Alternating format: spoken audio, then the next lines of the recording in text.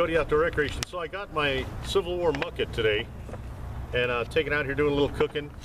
And you're thinking, well, Bill, why is this significant? What's the deal with the Civil War Mucket?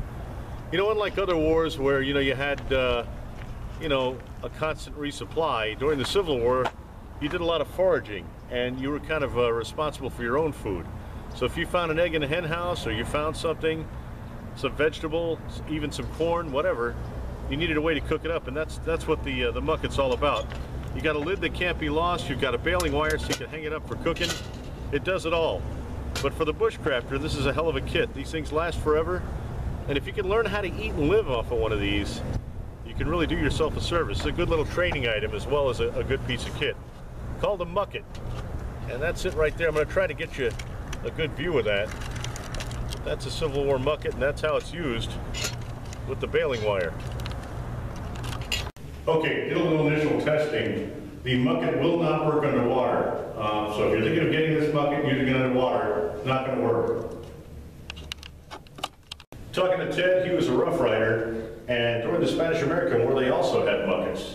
That's how long it was in service. So Teddy Roosevelt would have been very familiar with the mucket. You know, it also works good on road trips if you're going on a long road trip. I like jumping out of the truck, cooking up a quick meal, and for that, the mucket's just absolutely perfect. So, yeah, again, the mucket, great thing. Even at home, you know, I'll find myself gravitating towards it, making tea and that. Can I have some of that tea? Here's some tea that I made with the mucket. You can see that or not. That's just some tea that I put together. A standard tea bag, actually pretty good. Made some tea with the mucket, so yeah. And I'll tell you something, nothing really softens up some hardtack better than your old muck bucket. You know, you get some hot water in here, or maybe you got a little bacon grease or something, put it in here, and throw your hardtack in there. It really softens it up, makes for a nice little meal.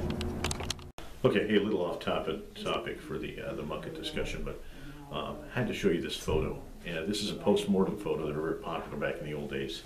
You usually see them with babies. You don't normally see them with, you know, young adults. This is a young adult. I'm going to guess this girl's about 12, 13 years old. Long story short, you have to guess which lady is living, the one standing or the one sitting. And I'm going to get you a zoom in and see if you can guess. Okay, well, it's actually the gal that's sitting. She's the one that's passed away, and the one that's standing is alive. People always ask me, hey Bill, do you really use your wood stove? Do you really cook? Here's a pie I just made, and I think it's going to come out pretty good. If you could smell this, if we had smell-o-vision on YouTube, what a great smelling pie. Came right out of the wood stove, and yeah, I do really use it. Stay safe, stay warm, stay free.